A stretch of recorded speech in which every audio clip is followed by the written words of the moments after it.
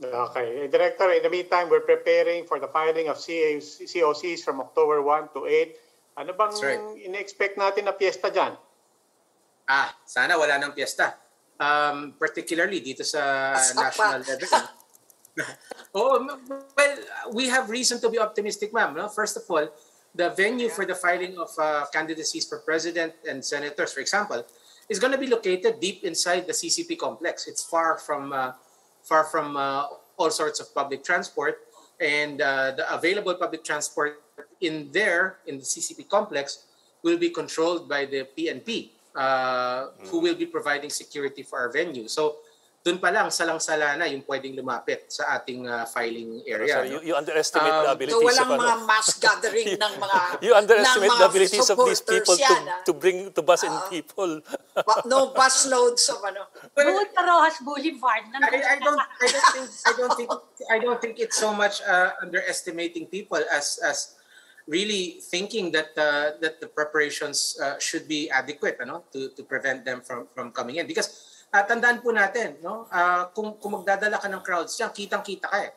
I mean, yung CCP complex itself is not really it's wide open, hindi siya na dinadaanan ng pangkaraniwang tao. So it'll be hard to ika nga nila na magpuslit ng buses of supporters. Yes, I think so that should help. That should work in our favor. Yes, I think your rule is only one companion, di ba?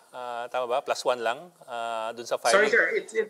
No, it's the entourage sizes are for president and vice president. You're allowed 3 companions. Oh, 3. Right? Okay. So if you're filing, then that's you, the candidate, and 3 companions. If you're running for senator, you're allowed 2 companions. If you're filing for a party list, you're allowed 1 companion only. In the tent po yan, in the tent. I'm wondering lang kasi if that's for in the tent, alam mo naman Pilipino, baka ilulusot eh. Yung outside the tent, may limitation ba yun? Kasi parang, sir, kasi parang sa COMELEC yan, pag filing every elections, diba? Yung banda at yung perya, hanggang sa labas ng COMELEC yan. Pero yung papasok sa loob, talagang sala lang yan. Pero may banda pa rin sa labas. So, yun pong ibig sabihin baka mamaya, yung banda, hanggang dun sa labas ng tent. Uulihin nga ng polis. Yan po ang difference dun sa luma at saka sa ngayon.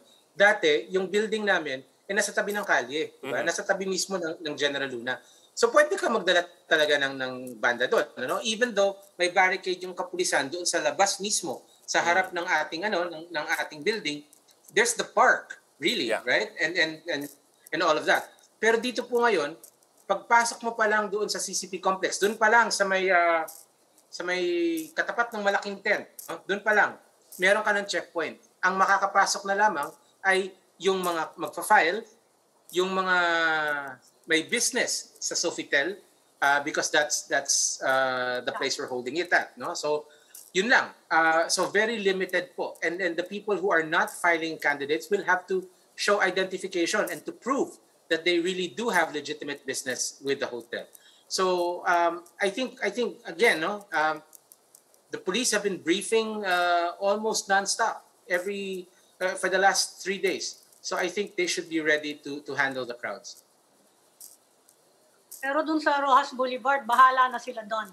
Kung yung sa Rojas Boulevard, ma'am, ibang usapan na yun. Hindi namin hawak yan. Yung media naman, wala namang kaming dyan. Wala, hindi naman kami isi-screen dyan, siguro. +3 rin tayo, +3. Oo nga lagi kaming influencer. May media po sa loob ng tent.